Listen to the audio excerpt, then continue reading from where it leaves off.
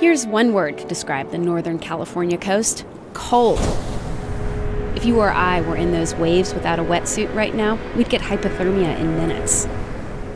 But sea otters have figured out how to survive here, which is amazing, especially when you consider that this little guy has to maintain an internal body temperature around 100 degrees Fahrenheit.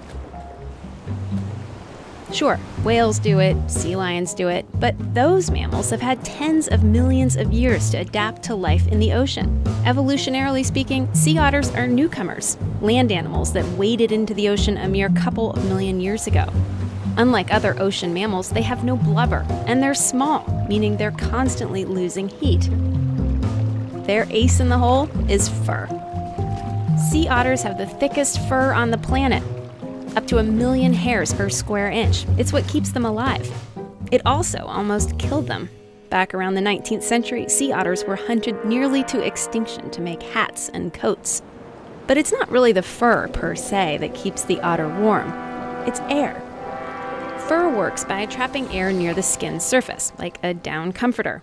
Sea otter fur is so dense it's basically waterproof. You can see how dry it is close to the skin.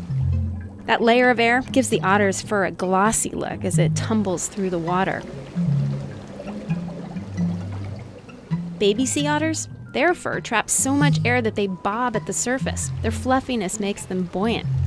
That is, until they shed the pup fur and learn to dive. This excellent insulation comes at a price. Every time a sea otter dives, some of the air in their fur gets forced out. See those bubbles? And so the otter has to groom himself all over again to pump more air in. Let's take a closer look at this fur.